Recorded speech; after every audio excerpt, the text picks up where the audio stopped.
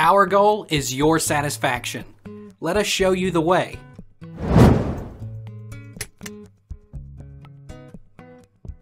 What is the difference between mobile data and data roaming? Both mobile data and data roaming are practically same, except roaming is when you roam outside of your home network to access internet service. Mobile data simply refers to internet services provided by your network provider for you to enjoy wireless internet access when you're out of Wi-Fi range. Does data roaming use more battery? Roaming mobile devices consume more power than normal day-to-day operations around town. As you can imagine, we had issues with battery life on our mobile devices, and keeping these devices fed was a tough challenge. What are data roaming charges? Roaming charges are legitimate fees that consumers are contractually obligated to pay.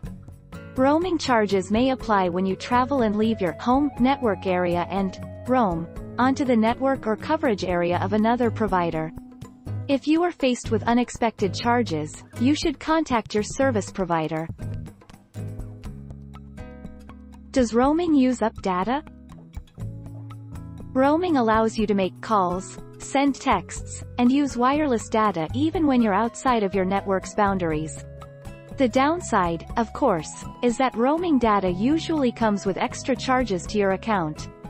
If you have the roaming feature turned on, all of this will happen automatically. Take our lead. Let's help you make your mark.